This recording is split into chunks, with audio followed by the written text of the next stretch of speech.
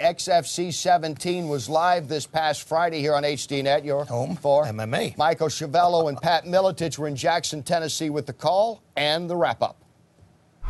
Well, what a night we saw here tonight in Jackson, Tennessee. XFC 17 was a happening, Pat. First of all, the female fight. So much bad blood between them. Felice Herrig, Patricia Vidonic, and Herrig beaten Vidonic at her own game, taking her down 7 times to win a unanimous decision. Yeah, she absolutely did. And Vidonic saying the bad things she did, treating her like the Anna Kournikova of MMA, saying she depended on her looks for everything she'd done. She came out, she beat the grappler at her own game. As you said, put her on her back 7 times, just outpowered her and out-techniqued her. Certainly a huge improvement for Felice since her last loss against Carla Esparza.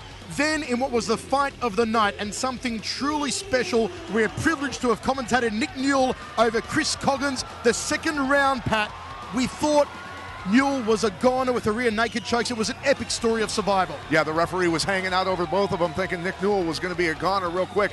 Imagine, if you will, having somebody on your back choking you. You've got 2 hands to fight it. He's only got 1. He had to position his body and deal with it with his neck to be able to fight those chokes off. He did it miraculously and then came out and won the 3rd round and won the fight. First time he has ever been out of the first round in his career. His first ever 3-rounder. Notorious Nick Newell now 7-0. Semi-main event only lasted 47 seconds. That's all it took former Brazilian Muay Thai champion Marlon Moraes to knock out Jared Carr. Moraes showing he's absolutely one of the elite strikers in the game today in any weight division.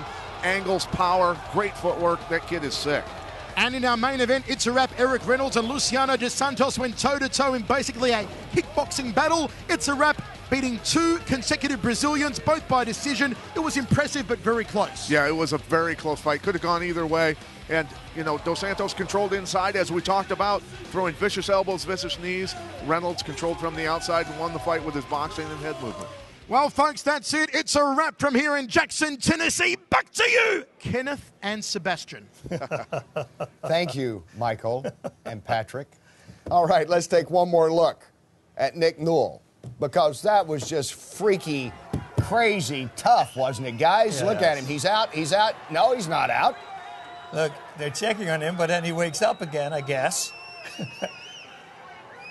Wow, this fight he really had to pull through. This was going from first round finishes to suddenly a 3-round hardcore fight for him. That was really cool, and it's good for him to know now that he can go the distance. He can go the distance. He's still unbeaten. Watch Inside MMA live every Monday night, 8 p.m. Eastern on HDNet, your home for MMA. Join the conversation on Twitter, Facebook, and online at hd.net.